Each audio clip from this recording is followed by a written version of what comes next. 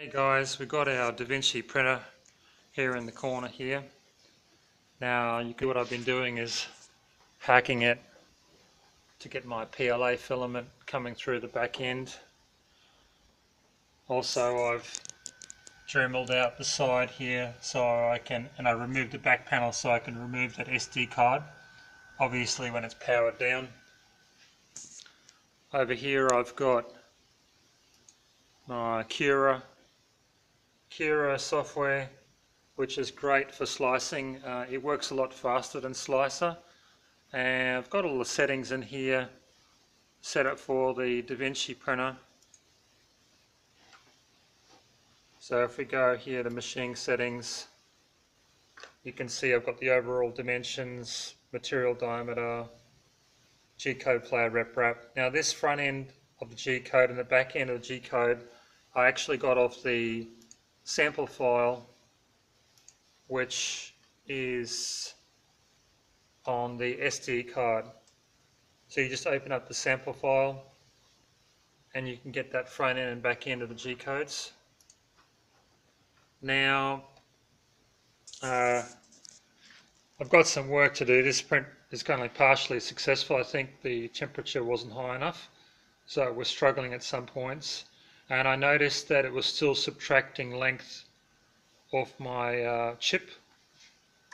So basically I've got an empty cartridge sitting here with a chip sitting in it. Now you can see here it's got full length, and I'll tell you how I got that. Basically I had to do the chip reset. So if I go back to here, there's a really good Instructable here on Instructables. Okay, now he just shows you where to solder. So basically you've got positive 5 volts ground and signal, and that goes to pin 7 on your Arduino chip. He uses an Arduino Uno. I managed to find one of these ones it's got the Nano 328P. Now you only have to play a video or Google online the data points for your 5 volts and your ground, and the code is down here. This is the one I use. I just downloaded that one. Now initially I tried to do this through Arduino 1.6.10 and got a whole bunch of error messages.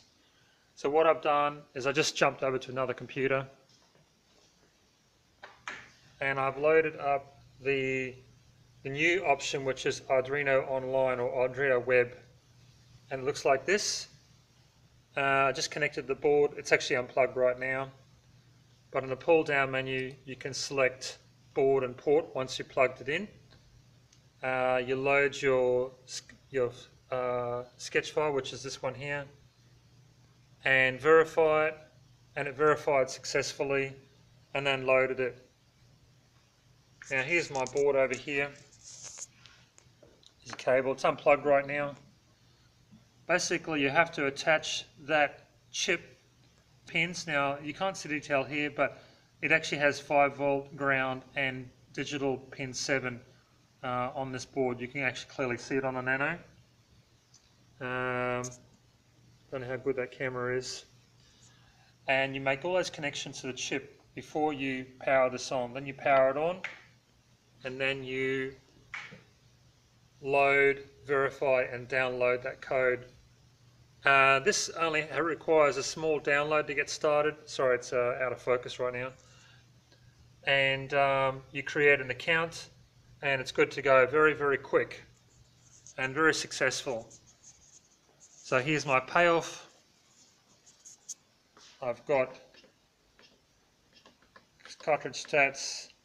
Now this is just because it's not sitting properly. I'll wiggle this thing around a bit.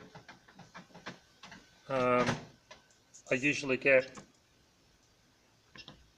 there you go. So it's just not sitting right, and that's because I don't have this piece locking down and forcing it down on the contacts.